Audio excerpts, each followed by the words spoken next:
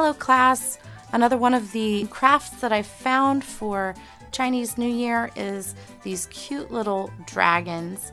They're kind of silly looking, and we're going to make them into puppets. We're going to need to cut right there. You will need colors, you'll need scissors, one of these doodles, and a glue stick. Just give this little guy some color.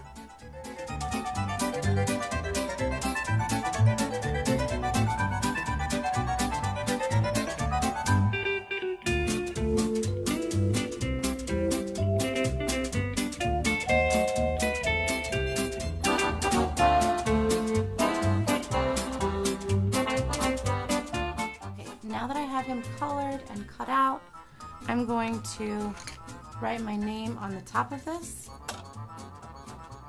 If you write it in the middle, that's no good because you're going to be cutting across there. You can see where the line is, even though I've colored black between the teeth, and I'm just going to cut right along there.